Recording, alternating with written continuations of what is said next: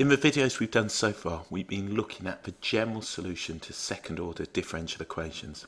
We're now going to look at finding a specific solution to a differential equation when we're given boundary conditions or initial conditions. So what we've got here, it says find the solution subject to the given boundary conditions for each of the following differential equations. So we've got here d2y by dx squared plus 2dy by dx is equal to 12e to a 2x. If you've seen all of the videos before, you've got some experience of these, you'll be able to solve this and we can find a general solution to this equation.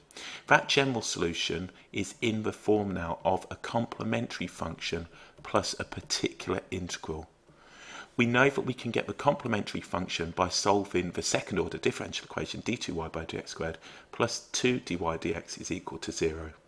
That will give rise to the following auxiliary equation. That will give us m squared plus 2m is equal to 0. If we factor, we'll get m and then m plus 2, and that's equal to 0. So we can say m is equal to 0 or m is equal to negative 2.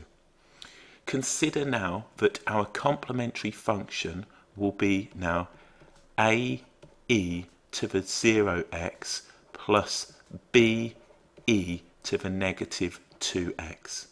So this is our complementary function, which we could write, of course, now as a plus b e to the minus 2x. That right there is our complementary function. For the general solution, what we need to do now is find the particular integral. So consider we've got the form k e to the 2x. So my trial function, what we'll try now is the following. We will have y is equal to p e to the 2x, where p is just a constant. Remember, this is lowercase p rather than capital P. And then what we'll have now is dy by dx will be equal to 2p e to the 2x. The derivative of dy by dx is d2y by dx squared, and that will now give us 4p e to the 2x. So we can now find the particular integral from this. If you're not cool with that, please do check the previous videos. We've got now one of these and two of these. So what we can say is the following. We can say 4p e to the 2x. So 4p e to the 2x plus, what's that going to give us? 2 lots of 2, which is going to be plus 4p e to the 2x will be equal to the right hand side of this differential equation, which will be 12e to the 2x. So what does that leave us? That leaves us now 8p is equal to 12. So 8p is equal to 12. Dividing both sides, we can say that p is going to be equal now to 12 over 8. And we can take now a common factor out of that one of, what's going to come out of that one? 4. So we'll end up with 3 over 2. So complementary function, particular integral now is going to be, so particular integral will be 3 over 2 e to the 2x.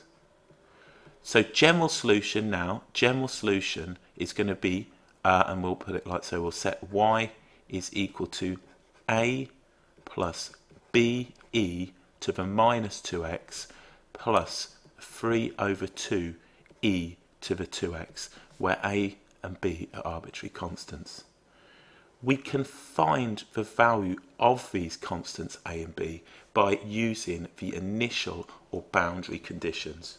We've been given the boundary conditions, y is equal to 2, then dy by dx is equal to 6, dx equal to 6, so x is equal to 0. The way I like to set about this is to write it as follows. I like to write my y here. So y is going to be equal to 2, x is going to be equal to 6, and then what we got is dy by dx will be equal, so x is 0, isn't it? It's dy by dx is 6. And now we can put these in, so x is 0. Let's put 0 in instead of 6, because that's going to lead us on a bit of a long run. So there we go. What I'm first going to do is simply take our general solution and consider when y is 2 and x is 0. When y is 2, we're going to have 2 is equal to a plus b e to the 0, okay? Think 0 is going in here, 2 lots of 0 is 0, plus 3 over 2e to the 0. So quite clearly on this, what we can see is 2 is equal to a plus b plus 3 over 2. Therefore, what I can say, and I'll call this equation 1, we can now say equation 1, what are we going to have? We're going to have 1/2 is equal to a plus b. Now, we've got this equation. We can find now a second equation and have simultaneous equations by taking the derivative. So if I take the derivative now, what we'll have is dy by dx will be equal to, consider differentiating a will be 0, then we're going to have minus 2b e to the minus 2x. So minus 2b e to the minus 2x. And then differentiating this right here, we're going to have plus, what's that going to give me? 3e to the 2x.